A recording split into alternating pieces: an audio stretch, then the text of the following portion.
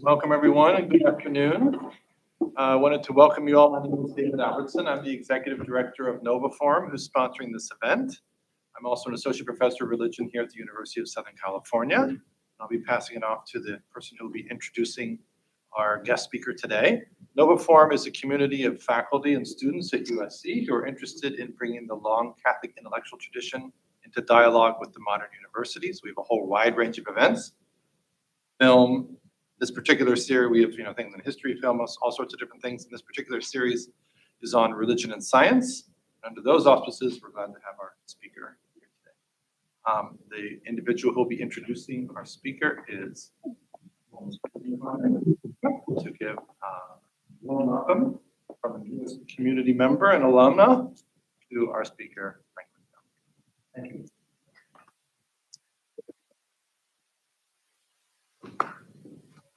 Hi, everyone. Frank Pasquale is an important contributor to the conversation on what it means to be human in the 21st century. He is an expert on the law of AI, algorithms, and machine learning. He's recognized globally as an influential scholar, known particularly for his work addressing the regulation of technology across internet, healthcare, and finance industries. Frank also takes up the very important work of, in his own words from his second book, laying the foundation for what is known as anticipatory social research, designed to shape technological advances instead of merely responding to them, as we see too often in data and privacy-related issues. Frank has advised a long and impressive list of business and government leaders, the U.S. National Artificial Intelligence Advisory Committee, the U.S. Department of Health and Human Services, the U.S. House Judiciary and Energy and Commerce Committees, the Senate Banking Committee, the Federal Trade Commission, and Directorates General of the European Commission. He has also served on the Council for Big Data, Ethics, and Society, as well as the National Committee on Vital and Health Statistics as a chair of the Privacy, Confidentiality, and Security Subcommittee.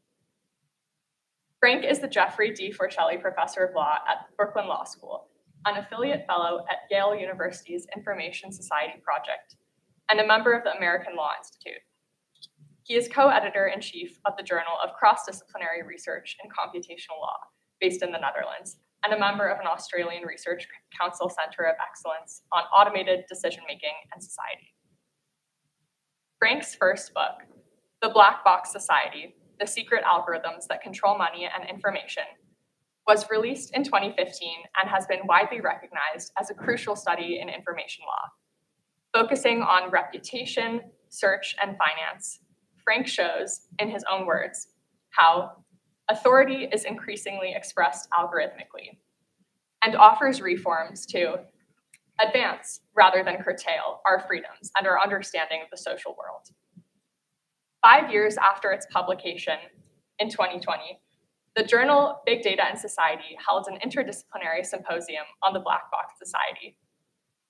The symposium revisits the political economy of big data in the wake of more recent events, such as the Cambridge Analytica Facebook scandal. I highly recommend it. Frank's second book, New Laws of Robotics, Defending Human Expertise in the Age of AI, practically reimagines the relationship between AI and humans across various professional fields. Frank updates a question posed by Joseph Weizenbaum, considered one of the founders of AI, and discusses, again in his own words, what socio-technical mix of humans and robotics best promotes social and individual goals and values. In turn, he offers a future where AI and robotic systems make labor more valuable instead of less valuable by complementing, not replacing, human experts.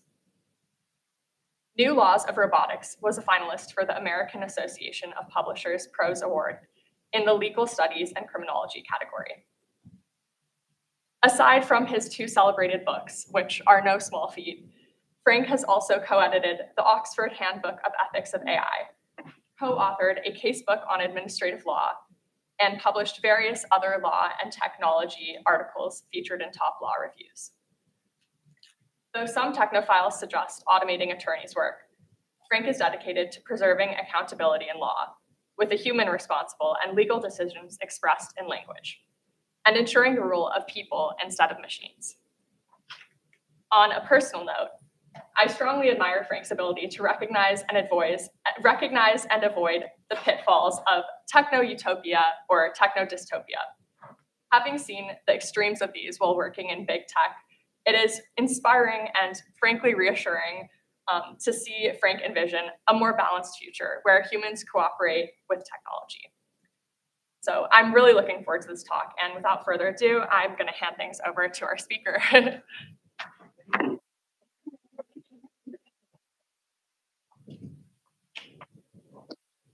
Thank you so much, Maddie. That was really one of the most thoughtful introductions I have ever had. I really deeply grateful to you for putting that all together in such a generous way.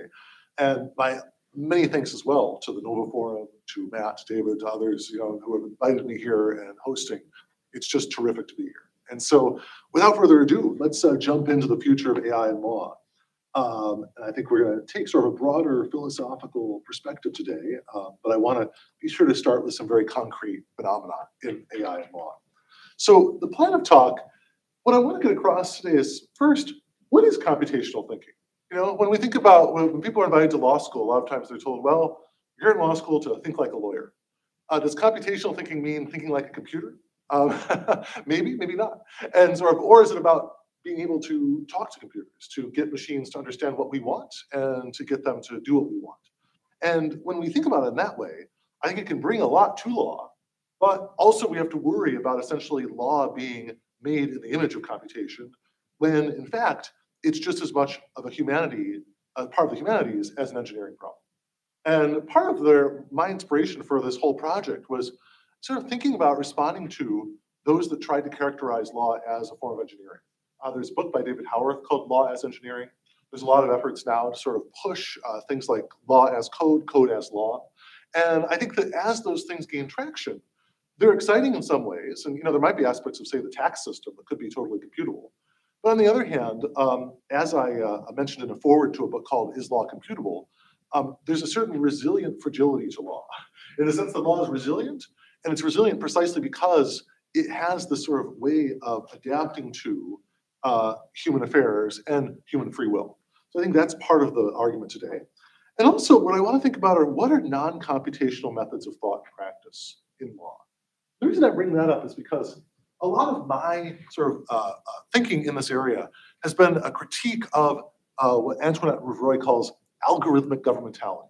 When algorithms are used to govern human behavior, to sort of make us understand how we should conduct ourselves. But I once was presenting this actually at my own law school, and one of my colleagues said, Frank, isn't all thinking algorithmic? Like, aren't you just essentially being a advocate for irrationalism when you attack algorithms? I was like, whoa, that's quite a critique, quite an accusation. And so I felt like I actually want to, and what I've been trying to do over the past 3 years or so, after I published the New Laws of Robotics book, was to think about what is non-algorithmic thought, right? Can we sort of think about that as a form of thought to complement algorithmic thought? And I'll get into some of the ways in which we could do so in today's talk. I should also note that part of the motivation for this talk is something I call the AI ultimatum. So a roboticist, Ilan Norbach, has written this book called Robot Futures. And in it, he says, familiar devices will become more aware, more interactive, and proactive. Eventually, we will need to read what they write. And I think when he wrote that, people might have been saying, well, really, we're really going to have to do that? But I have to say, some days on Twitter or Mastodon, I feel like half of what I'm reading is people's prompts for ChatGPT. Like, check out this thing, check out this contract that ChatGPT just wrote, et cetera. And so really, this is what seemed like a rather out there prophecy, as of like 5-10 years ago, now seems quite immediate and important. Also, robot creatures sharing our spaces. We'll talk a little bit about those sorts of robot creatures, robot security guards in the army, robot warriors, et cetera. And I think that the problem becomes on what terms, right? On what terms are we going to be sharing spaces with robots, drones, other potentially semi-autonomous or autonomous forms of machinery? There's actually a really interesting article by Zach Colangelo and Michael Frumkin on the potentiality of having a right to shoot down a drone that comes in your backyard, right? The law's going to have to answer that sort of a question. And I think actually someone in Kentucky actually did shoot down a drone and sort of went over his swimming pool 5 years ago. So those sorts of questions of like, how much do we share? the sky, the right-of-way, other things with, say, a sidewalk robot, with other forms of AI, are going to be more and more important over time. Now, the other thing that's happening, is it's very easy to concretize this and to imagine it in the form of like a robot, a drone, some sort of entity, mechanical entity out there with artificial brain. But I also wanted to note that like the real advance in AI is what is often called narrow AI over a narrow set of problems or predictions. And I think that if you compare some of these things, like traditional approaches to problems and how they're challenged or enhanced by technology, I'm giving you here a broader phenomenon of what I call the digitization of judgment.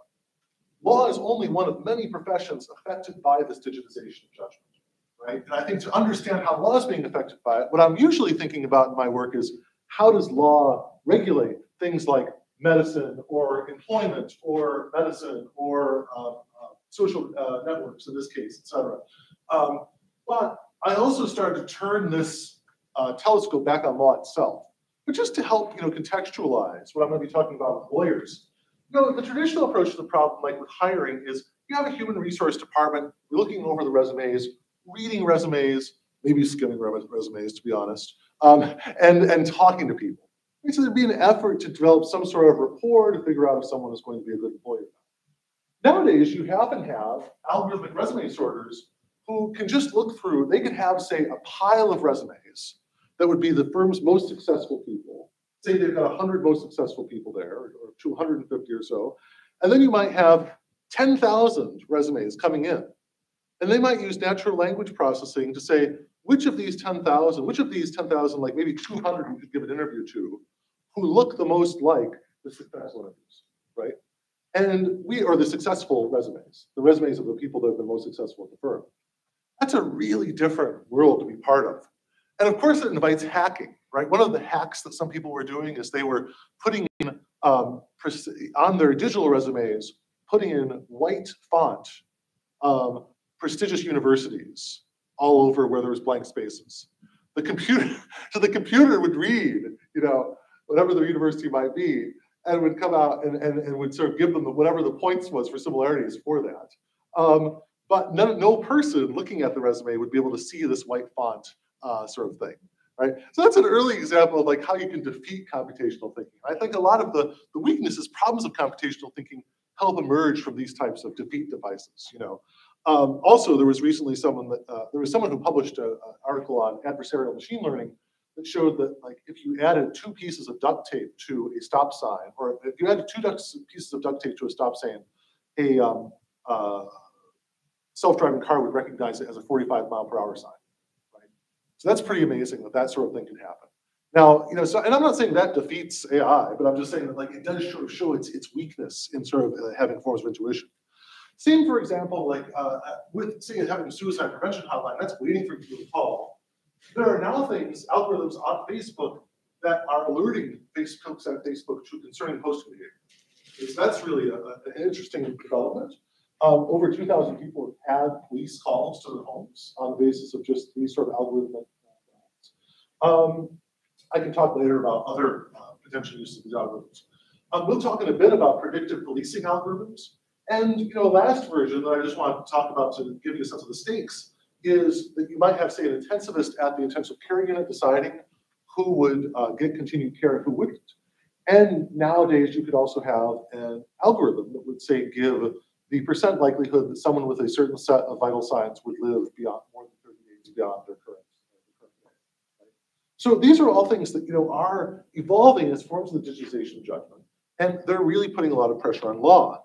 Now, before I get into the law example in particular, just to give another sense of the stakes, this is from Hod Lipson, a quote from Hod Lipson who says, he's a roboticist at Columbia who said, I think we're definitely losing ground to algorithms, that computers are becoming so good at what they do that they're going to have a hard time explaining how well they predict or accomplish things in the world.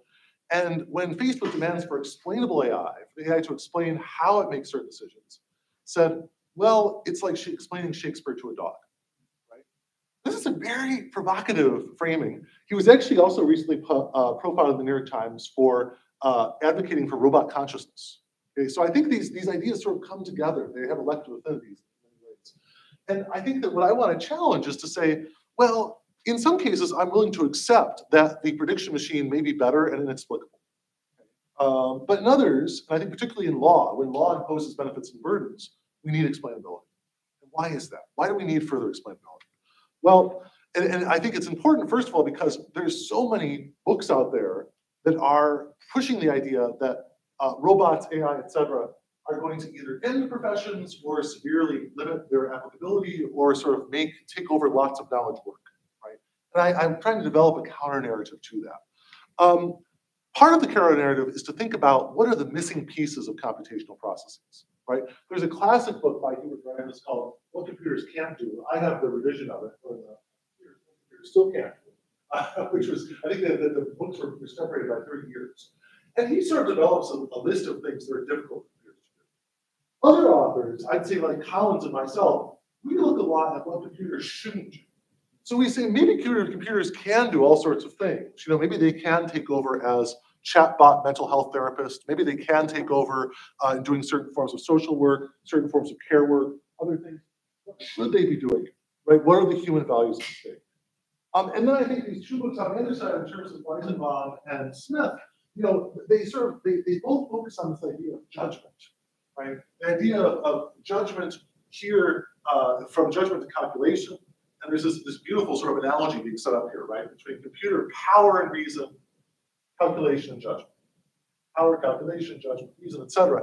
And I want to play with those ideas today. Sort of think about how law depends on certain forms of judgment that are really difficult to really reduce to what Weizenbaum calls calculation, what the University of Toronto philosopher Brian Campbell Smith calls reckoning. Okay, so we get into these ideas. Initial example. Okay, this is all the 10,000 view or 30,000 foot view stuff. Now I want to get into the law. Here's a real live controversy that's happening right now. Is the role of algorithms in the criminal justice system. So you have authors like Andrew Guthrie Ferguson, and there's probably a dozen other legal authors I could mention in his place that talk about the rise of big data policing and are very critical of it. And we'll get into the critiques in a bit. But I want to start with actually Christopher Slobodan's book, Just Algorithms, which is essentially saying we need more AI, more computation, more quantitative analysis to improve our criminal justice system. What's the argument? Okay. Well, the argument starts with we have discrimination in policing. Right? In many jurisdictions, police disproportionately inflict violence on minorities and minoritized communities. And this is something that he and Ferguson agree on 100%. I mean, I think in the legal community, there's not much disagreement about some of these problems that we've been seeing.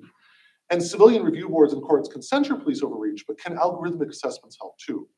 Why does that become a question? I think particularly because of some studies of judges that cast doubt on the validity and robustness of human reason. One of them is the Hungry Judges study, which essentially is a study of Israeli judges, and it came out that the authors only looked at whether how severe the sentencing was, or the punishment was, or how the judge came out versus plaintiffs, versus the people they were deciding on in general, and when they made the decision. And they found that in general, the closer you got to lunch, the harsher the judgment was. Judge had lunch, then became merciful. So this is kind of amazing, right? This is a remarkable finding. Now, I will say that the Harvard law professor Holger Swaman has said he doesn't think that this could really be a robust finding, you know. And also, there's many ways to solve that problem, but he's kind of skeptical about the issue. The other one is the LSU football study, which I think is even more disturbing, which sort of talks about the severity of punishment by judges in Louisiana after the Monday after Louisiana State football, which is more harsh. And also harsher in a racially discriminatory way. That was what they came out of their big data analysis.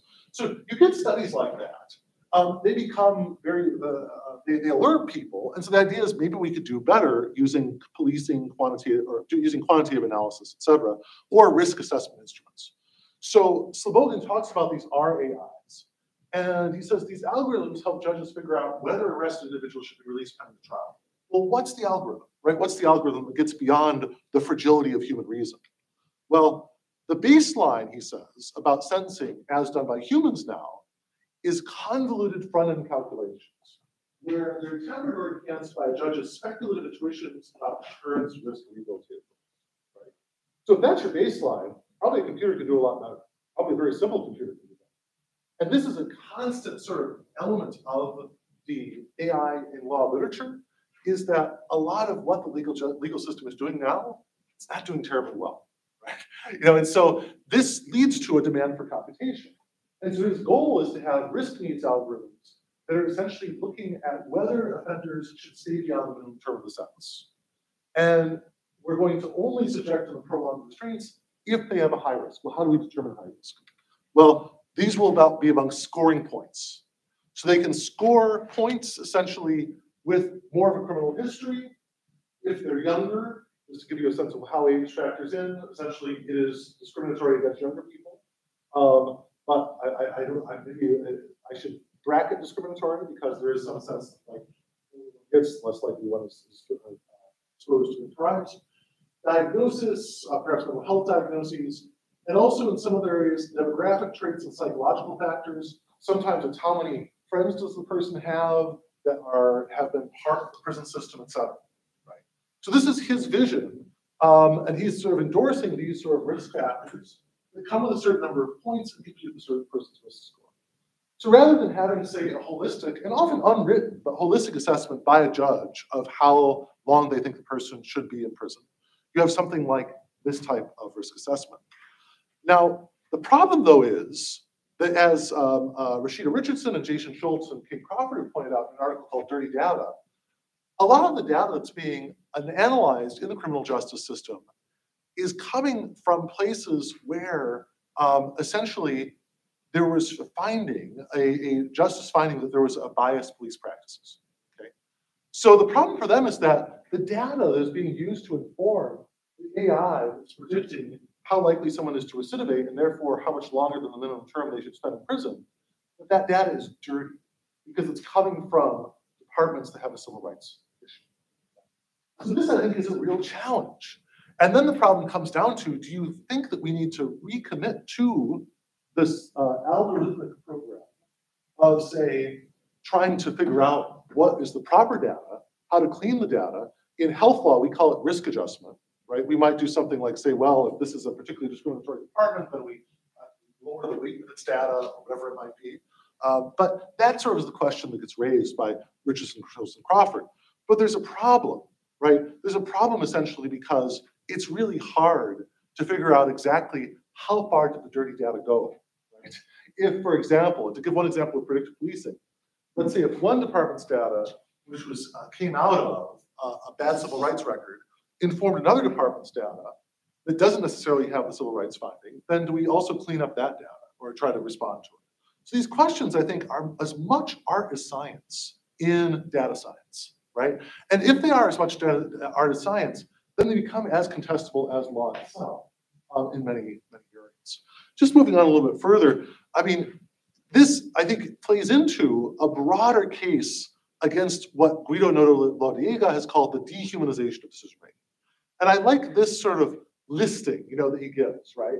He talks about how design choices, even if we think that some algorithms can be better than or less biased than human beings, we might still have to ask these questions, right? Essentially, there could be design choices that can lead to a peak. The outcome of the system may be affected by the biases of data collection. That's the dirty data problem I just spoke about. That algorithms cannot balance biases of interpretation of data, and that there are biases in the ways that these learning algorithms are tuned, and they may be designed for one purpose, but put in the system was designed for another.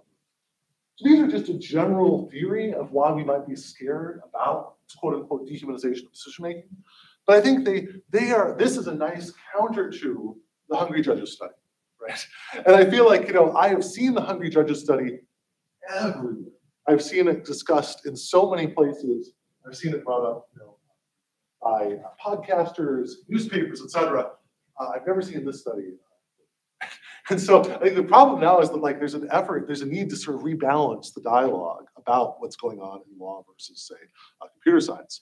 I'd also note that there are other problems of computation and shortcomings of it that have been exposed in various popular books or books that are popularizing the scientific research of the authors. I think each of these sort of show potential problems in, say, all of the forms of digitization of judgment that I mentioned, but also in law. And I focus particularly on the Kathy O'Neill book, Weapons of Mass Destruction, pretty notable book out there from 2016, which talks about the possibility of self-reinforcing bias in these systems. For example, you can imagine a predictive policing system that says to the police, focus on this neighborhood.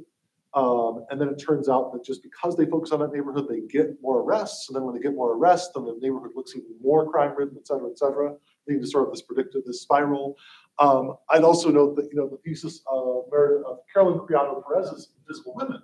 It's a very smart thesis, and well documented, about problems of women not being reflected often in health data or in car crash data about how they design cars. So these are very smart books. That's a very well-documented argument. And artificial intelligence, I think, is a very subtle case about the difficulties of computers in understanding the world, understanding the big picture. And I think that is, and one of the things I give Rashad a lot of credit for is being a real skeptic about the pace of self-driving cars back in 2017. I think if you think back to 2016, 2017, a lot of people were like, self-driving cars right around the corner. And Broussard was out there with the researchers, and she was like, I think it's going to take a longer time, folks. And I think that she was borne out in that. And I think that book is a really nice example of together that form of understanding, insight, intuition, and critique about the powers of computation. There's also pressures for accountability in algorithm determinations. I co-edited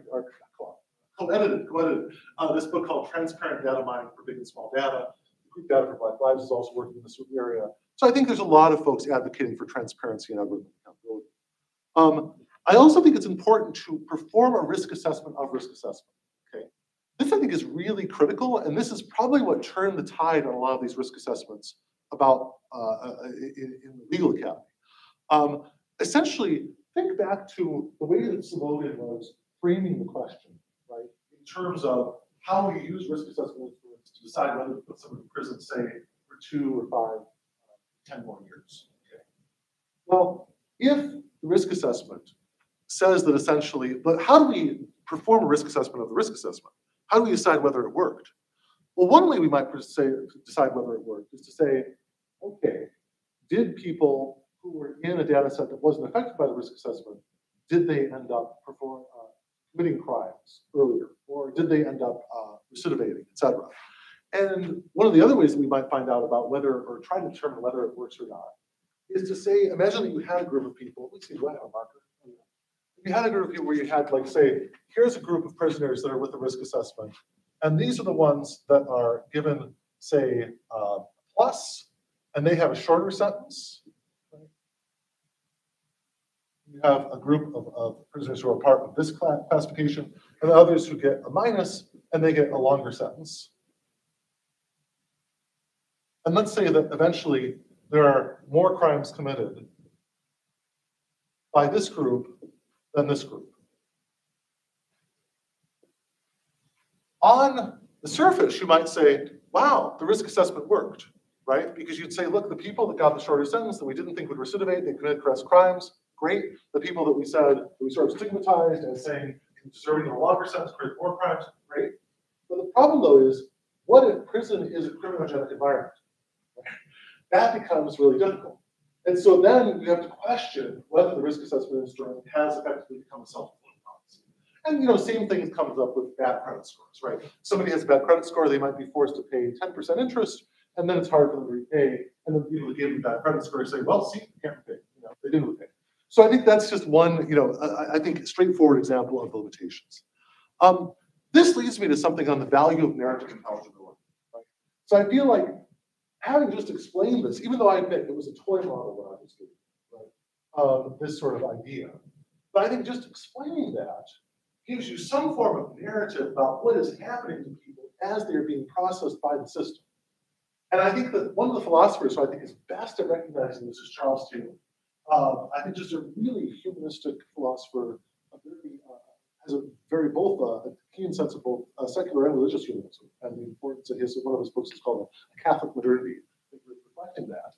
And I think that his talking about the value of narrative intelligibility, he mentions that even if we set aside, or I mean, what I draw from him is that even if we set aside these self-fulfilling prophecy concerns, we have to think about how these systems are not just mere opinions. They're not just offering mere opinions about people, they're affecting how they're treated in the world. And we have to be able to narratively explain what's going on, right? And that I think is really critical because a lot of this stuff is being done in secret. A lot of like the risk assessments, for example, there's a case called Wisconsin versus Loomis. We still don't know how the risk assessment was done. It was all a trade secret. And that I think is really problematic because it runs into what I think is the importance to the rule of law of something like narrative intelligibility. We are, I think as Taylor says in the human agency language, our agency is very often expressed through our ability to put into words, right? And I think in the language animal, he sort of doubles down on this idea of sort of being able to understand linguistically what's going on with judgment in systems like the law. All right, so that was sort of like the narrow AI prediction. Let's do something a little more physical in the physical world with automated violence and robots for a bit, because I feel like this is another area which is quite important to sort of consider. And what I want to sort of think about in this hypothesis is what I've tried to develop in the first half of the talk is an idea of how we can challenge processes of computation as not being adequately validated, as being biased, or as lacking narrative intelligibility. So I think I've laid out those three problems in the relatively narrow area of using data for predictive policing and for sentencing, for deciding on who should get a longer sentence. What I want to do here is to think about how that type of critique translates into a real world where we increasingly are going to have the opportunity and have the development of automated systems for either committing or preventing violence. Now, this item on the left slide is an item called a spring gun.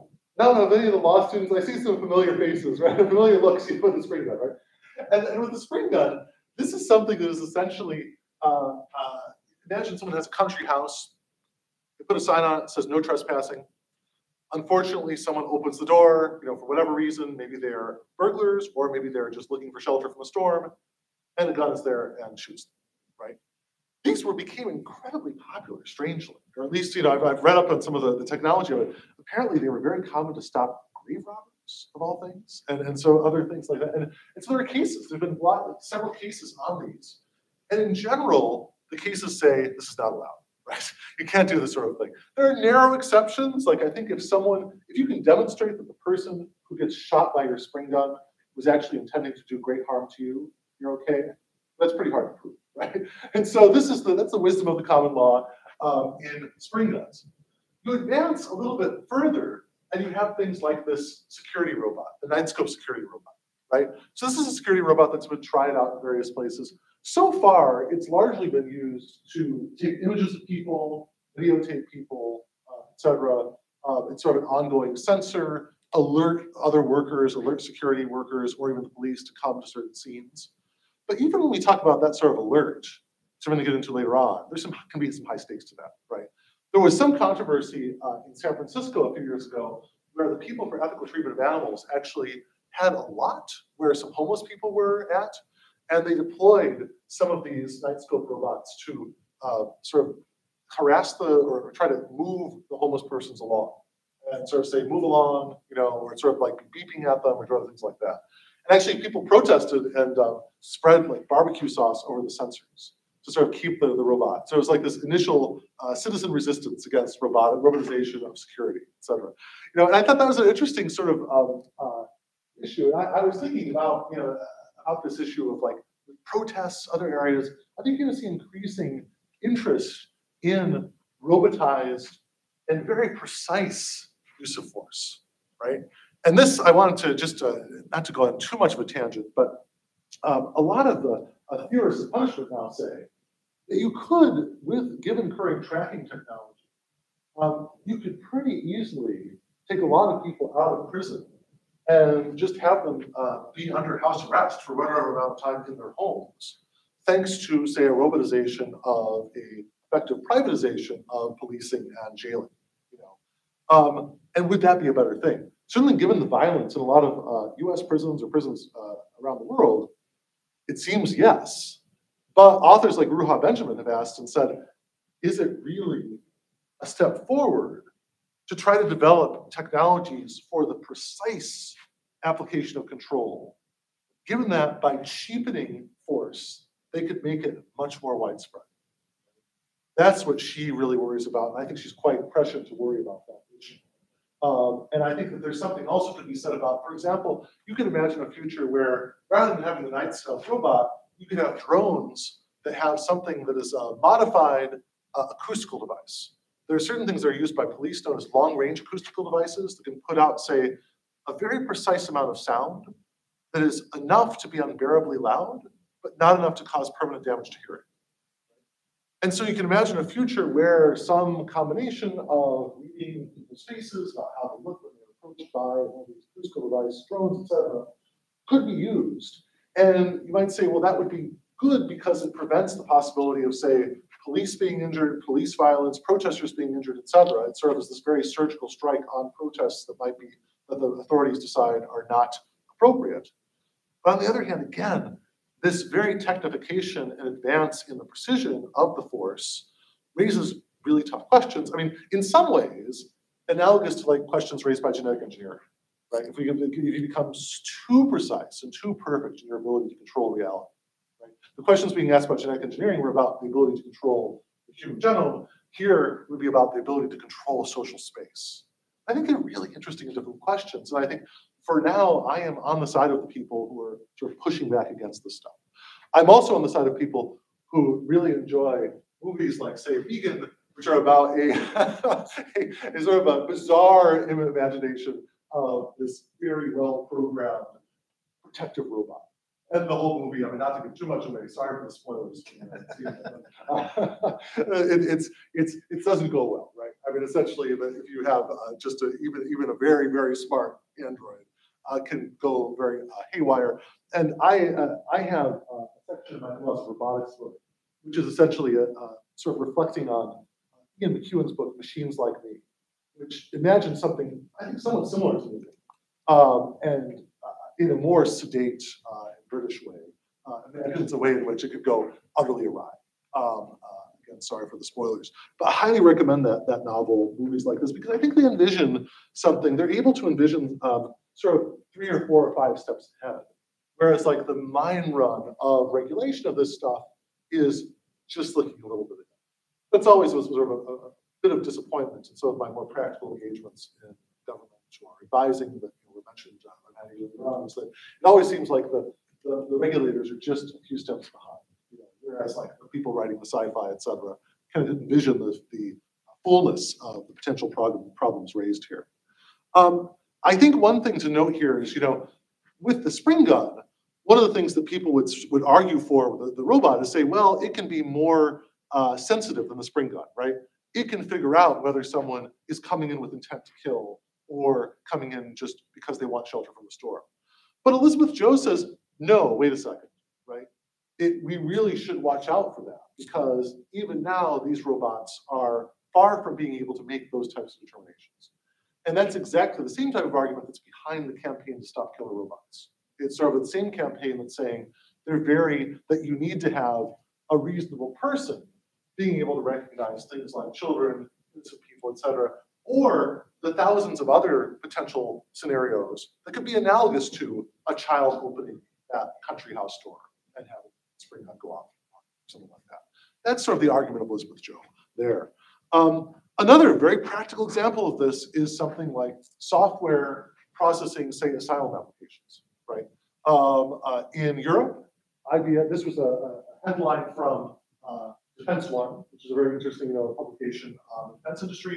And they talked about basically IBM saying to European authorities, look, you're overwhelmed by people coming from the Syrian war, from other sort of conflicts in the region, et cetera. Use our software and it will immediately flag.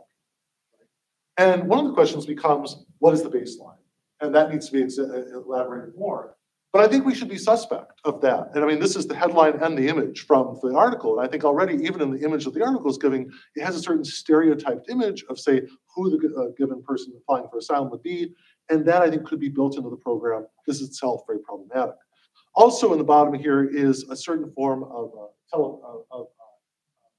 photograph or camera capacity that is being used or that could be developed in the desert along the US-Mexican border as well, in terms of trying to figure out where persons are, et cetera, and automatically setting up alerts. Now, I wanted to say that, like, the reason why I want to bring up the core technology behind this, okay? So I've talked about some very serious applications, but the core technology of it is something of just deciding, say, binaries, right? I've talked in all of the distinctions that I've made here so far, the examples, they're about binaries. And these binaries are essentially like things like trying to identify, say, a dog or a bagel or something along those lines, right? And a computer, if you've given enough dogs versus bagels comparison, and in supervised learning, if you label the dogs and label the bagels, et cetera, and unsupervised learning, you can say that essentially in those scenarios, it's eventually going to be able to distinguish between the dog and the bagels with some sort of way of making this distinction. That may not be humanly explainable, but that will be from its training data, right? But when we come back to examples of, like, this really crude dichotomy, refugee or terrorist, or examples like between, the children of innocent people versus non-innocent people, et cetera, that's a lot harder to program for, right?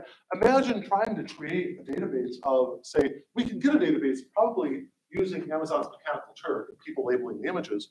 We could probably put together a database of 400 dogs flying in a circle and 400 bagels, right? Relatively easily to feed the machine. Imagine the difficulty of trying to do that with, say, asylum seekers or something like that, right? What would be the relevant data set? And this is where I think is really important about the nature of critiques of AI, is that a lot of times people are too focused on the algorithm or on things like supervised learning, unsupervised learning, the very complex apparatus of the computer science jargon around AI.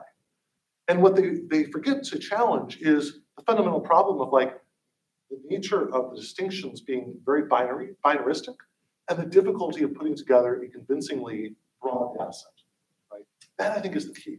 That you probably are never going to be able to put together a data set on the stuff that I'm mentioning that's broad enough that would reflect even something as strange but entertaining as, like, dogs versus bagels. I will say, though, maybe there are some places where you could have automation of law. Okay, like, for example, red light cameras. Right? And I don't know what the situation is here with red light cameras, but this is one where it seems like it's relatively easy to adjudicate. The person goes under the car drives under the red light. It doesn't really matter if it just turned red after it turned yellow. You're still liable, et cetera. The law can be very clear about that. And we can imagine a future where it automatically debits the driver's bank account or appears on the tax and state return, et cetera. And that's all aspects of automation of law. Even there, people have said, well, what if someone else is driving your car? Well, we could add facial recognition, right? But even there, it starts getting a little creepy in terms of, like, saying, well, to have the facial recognition on at all times. Although we do have something called automated license plate readers, but of course those are, again, focused on the car and not on the person. So I think also what's possible, where I predict this would really become extremely broad, would be if people were given, say, a discount on their driver's license or other thing like that. I bet you would see a lot of people opt in, just saying, oh yeah, if I can get $50 off, let me opt in, right? And so I think this is another area where we should watch for computerization, but not that objectionable to me. However, other legal scholars do worry, right? Joel Christensen has argued that these sort of cameras violate the ability of due process and violate the right to confront your accuser. I think it's a really interesting issue. Chad Scudieri, Catholic University, has written some very interesting stuff on the Sixth Amendment right to confront its accusers. And the idea being, like, is the computer your accuser? And are you able to, in some way, interface with it, right? And that's one reason why, even with red light cameras, jurisdictions like New York City have a rule that say that the image from the red light camera has to go to a person who does a double check, and that person effectively is the accuser, not the computer. So that's a kind of interesting sort of idea, right? Even in something that seems so simple, seems like the most direct, easiest case of automation of law, you still have jurisdictions like New York interposing in person. Now, to play devil's advocate, to my own devil's advocate, is that really legit, or is that just feather bedding to give another person a job? I don't know, right? But I do think that it is an interesting sort of thing to think about in terms of our, I think, common worries about this type of a system. Now, I'd also note, too, that there are some, another aspect of algorithmic social justice is that I have to acknowledge, I mean, I've been sort of framing civil rights on the side of challenges to automation. One should acknowledge, though, that some civil rights advocates say they like the red light cameras more than, say, human sheriffs, because they trust the cameras more. And so that has to be sort of, I think, dealt with. I think that has to be part of the conversation as well. And I think as well, we might run the automation of challenge. So I mentioned earlier that there was worry about confronting one's accuser. Eventually, I think you'll see things like apps that will allow you to automate your challenge. So you might have essentially, just like we have in the stock market with high frequency trading, we have bots speaking bots. You might have your bot speaking with the traffic department bot, et cetera, as being the future of enforcement. I mean, that's one far-fetched future, but I think it's worth considering. To go a little bit further here, I want to think about embedding private security in storing infrastructure. Right? So I've talked about like the state doing it. What about private parties?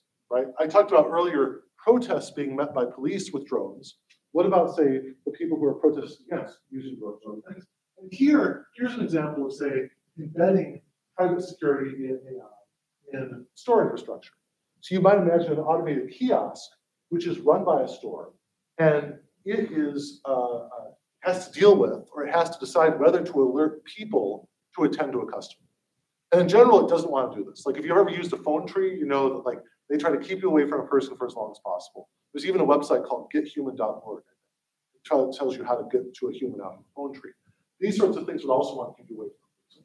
And you can imagine this chain of stores recording its customers for thousands of hours, develop a database, and you could have one subroutine of the system detecting violence and either dispatching an assistant manager to attend to an aggravated customer or a security guard for an enraged or suspicious one. Again, these binaries, right? Keep it in the store, bring in the police, right? Very difficult to sort of think about, like, you know, where exactly this is going to go with AI, but I think it's a definite possibility. And that, again, is something that I want to question as a future of AI and law, because it uses something called affective computing. And there's been a lot of questions raised about affective computing. Essentially, in affective computing, these chatbots, AI, et cetera, are trying to figure out what people are feeling, what people are thinking and feeling. And to use affective computing to determine whether to, say, put someone in one category or another depends, again, on having a reliable database of images. And yet, we all know that human expressions, human ways of reacting, et cetera, evolve over time. So the problem becomes that a lot of times you may have a system that may well have been based on a certain set of data, but is not really extrapolable to all situations, making important decisions. And then I think, you know, as it's adopted in these different contexts, we have to worry about it. It's not all as simple as like surprise, right? This is a Microsoft sort of facial recognition parsing system. It has 8 different types of possibilities, obviously surprise, right? So that's the model, but there are other problems where we might essentially see these aggression detectors, other things, not being able to fit someone into one of the existing categories. And we've got to worry, I think, about that, because it's not just happening in law in general, it's happening with HR, it's happening in all these other areas. I also should note, too, that there are concerns about bias. Again, you know, that Lauren Rue is a researcher at the Information School at the University of Maryland. She's found that Black men's facial expressions are associated with emotions associated with threatening behaviors more often than white men, even when smiling. This, again, is a huge problem with these databases, right? That we have to really be able to question them and to say, are there problems, biases, other things that are not really reflecting reality, but that are just part of a data residue, right? I'd also note, too, that if you have systems like this deciding who, say, gets the police and who gets, say, to be dealt with by members of people in the store, they can be privacy invasion, right? Jennifer Bard has a wonderful article called Developing a Legal Framework for AI. It says, is this like reading thoughts? And I think that's a great question. Do we want to create sort of AIs that can be billed as reading thoughts, right? And this raises even further questions, right? What is emotional state? What are emotional states? What is affect? To Bard, it can be 3 different things. It can be a reflection of biometric data, right? right? You just say, well, it's pure biometric data that I'm analyzing when I say that someone is a suspicious person. That doesn't seem quite right, right? I mean, it's like, it's something more than biometric to say that person's suspicious. I'm sorry. I timed to give myself about 5 minutes, so this is perfect. And so that I think is about that's a problem. The other is that it could be sort of an indication of beliefs, but do we really think a machine can read our beliefs, right? One problem becomes if enough people do, then at least it can attribute the beliefs to you. And this, I think, is like a really difficult problem with like AI assessing individuals, because what's often happening in these scenarios is that they like to say, we are reading your emotion using affective computing. But what they're really doing is attributing emotion. Right? There's a really big difference between attribution. And I was recently debating this with some researchers at Cornell Tech. The Digital Life Initiative there had a seminar called Being Human in a Digitized World. And one of the articles that's coming out of this is called How Legible Should Humans Be to Machines?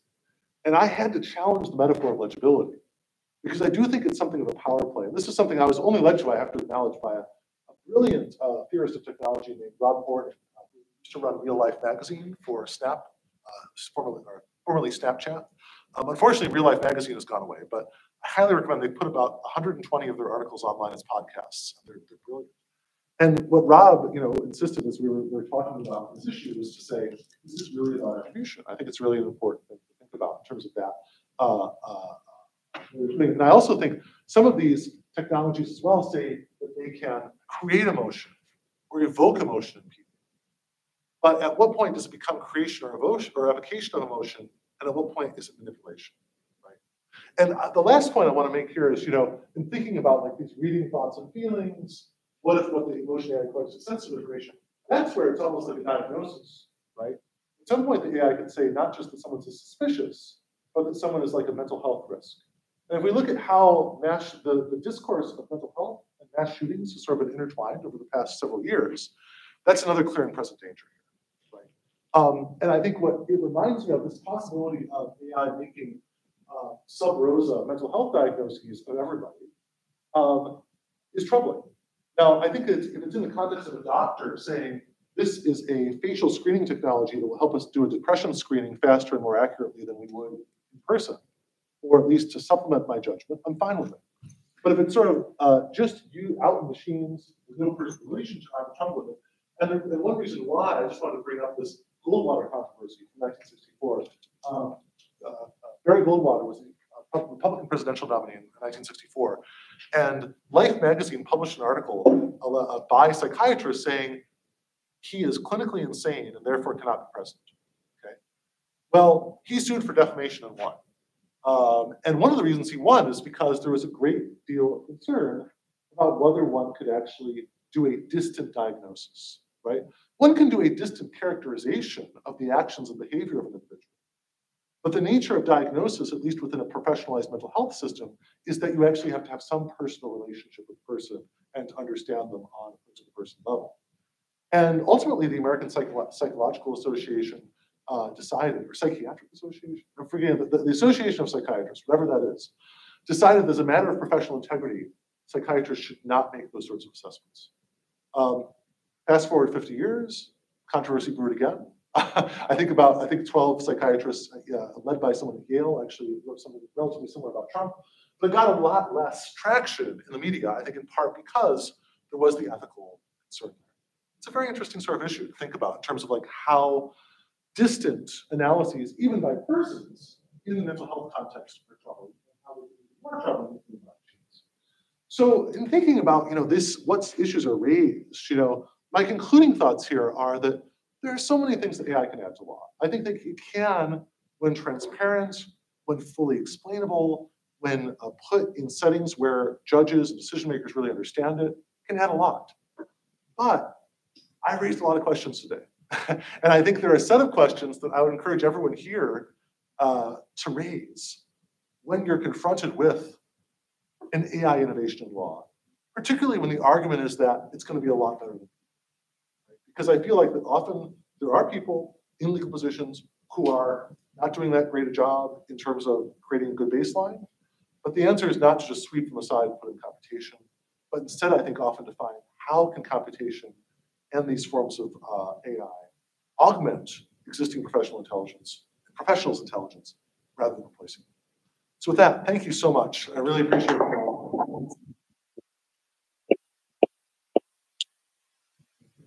Okay, Frank has made himself available for some questions. I'm going to just stop the live stream. Oh, sounds good. Yeah. Great. Yeah, I'd love to just have a conversation with questions. Yes, yeah. Or I'm sorry, do you want to start, Maddie, or I started? Oh, God. Sorry,